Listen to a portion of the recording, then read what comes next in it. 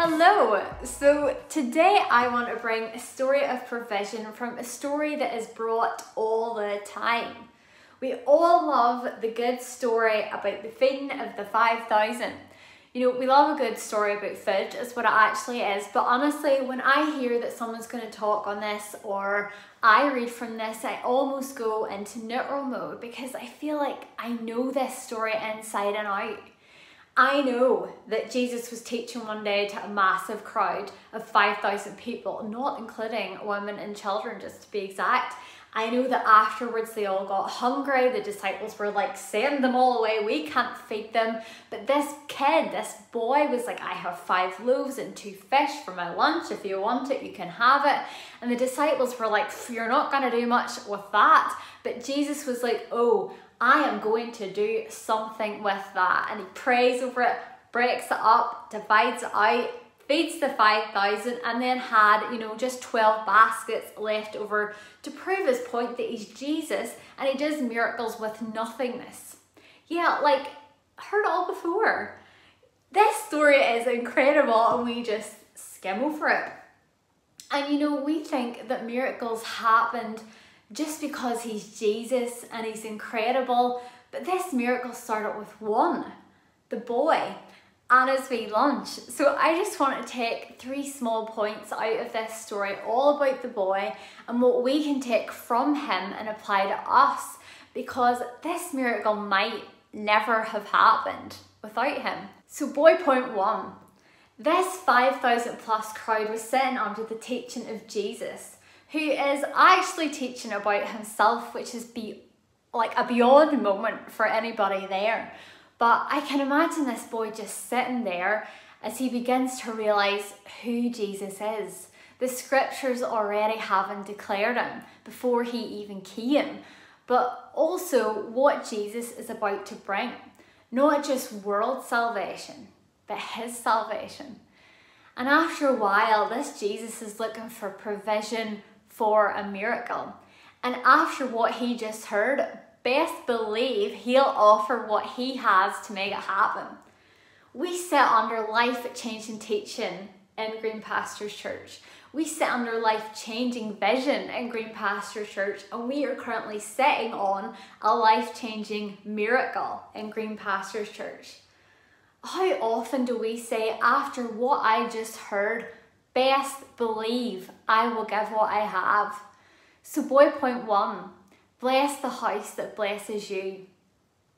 In words and in actions, uphold its standards, don't run it down, spread kindness, give what you can, not just in finance, but in time, effort, commitment, loyalty and honour. In fact, carry its name with honour and make sure your agenda isn't more important than the good of the whole. If the boy had kept what he had for himself, thousands would have went home starving, empty and lifeless. That is not the way that Jesus works, and it is not what he came here to do, and it is not what we came here to do. And that leads me to boy point 2. Bless the community that surrounds you. So often we think that taking is gaining. To get more, we need to take more. But if our hearts are directed towards Jesus' heart, we'll realise that we should be living in an upside down world, in a kingdom where the first is last and the last is first, given is getting. The boy had probably been travelling, waiting around, getting pushed around by the crowd, listening for hours. And let me tell you, if I had a snack with me, I would have been thinking about it all day and 100% unwilling in sharing after a day like that. And honestly, there's probably about 100 willing to testify to that. Stacey does not share food, especially chocolate. But the boy didn't see his needs, his things, his agenda above the good of the whole. See, what if church isn't so much about us getting something out of it as it is us giving ourselves away in it? When did church become about, I didn't get much from that worship set today, or I didn't really think the pastor was as good today, or I didn't have anyone from leadership contact me this week? This moment of Jesus teaching and feeding a crowd of 5,000 plus was essentially the beginnings of his church. In this moment, there wasn't time for greed, selfishness, or pity parties. In fact, as the church continued to grow, we read in Acts 4 that the believers shared everything they had and no one was in need. This believer thing, this church thing, this kingdom thing is not about providing for ourselves or our leaders and pastors providing for us. It's about providing for each other. That's what church is. Now, I based this whole message on what was probably a 1 minute in the grand scale of this miracle story. The boy takes up like one tiny sentence in the chapter, but what I want to narrow the 1 minute moment into the 1 second swap, and that'll lead me to boy point 3. Now, I've shared what I think he was thinking, what he was seeing, what he was feeling. But what when it came to the second that he actually had to act on surrender, sacrifice, obedience, and faith? That second where he had to hand it over and let it go. It's all sweet and wonderful, blessing the house that blesses you and blessing the community that surrounds you. But what about my blessing? What about your blessing? Because we all want to be blessed, don't we? And you know, no one is likely to be too bothered about giving up their tuna sandwich to share around. But what about the heavy deals that life asks of us? The empty hand moment, where you've given what you have, but now your hand's empty. Your need, your ask, your plead, your provision, your blessing hasn't arrived. The empty hand moment. And I know what that feels like. I've watched our family hold out their hand and surrender, sacrifice, obedience, and faith to bless the house and to bless the community for years and years, sowing, giving, working and labouring, and much of that in private that no one will ever know of. But as people take for their own vision, or they take down reputation, take out honour and respect, there's an empty hand moment.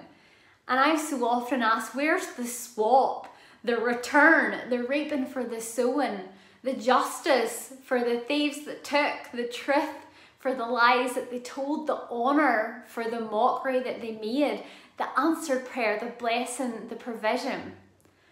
That boy had the swap second when he handed what he had and was left empty-handed. And maybe you can relate. The promise sown but not yet reaped. The house, the job, the healing, given what you have to bless but left with an empty hand. And I just want to frame that moment for the boy. Like when he gives all that he has, but there's a swap second where there's nothing in his hand, but you know it was a swap. Not only did he get to witness a miracle, not only did he get to be part of a miracle, but in that empty hand moment, Jesus was swapping his small provision for an overflow of blessings. And you know, I read earlier at the end of that story that they had leftovers from 5 loaves and 2 fish. They had leftovers of 12 baskets.